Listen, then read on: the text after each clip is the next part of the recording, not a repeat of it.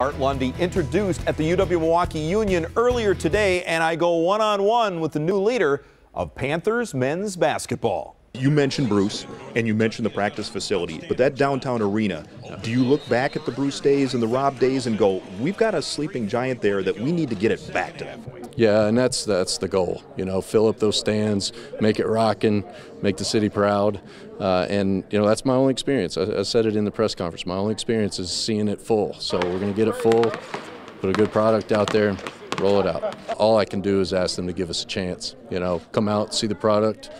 It's going to be incremental. You know, we're going to build it the right way. We're going to build it with good basketball. That's all I know.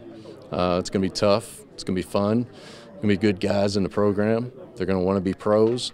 They're going to be really, really high level. So just give us a chance. So rebuilding the Panthers starts now, and the major question surrounds Patrick Baldwin Jr. Well, first of all, you know, I want to be sympathetic to a situation where he is a fantastic player, and he is a tough situation as an 18-year-old, all the spotlight. My approach has been just to be kind to him, and you know, he's told me that he's getting some positive feedback from scouts and the mock drafts, and I think probably, you know, he'll end up making a decision that he'll want to be a pro, but he could change his mind, and the door's open to him if he wanted to come back.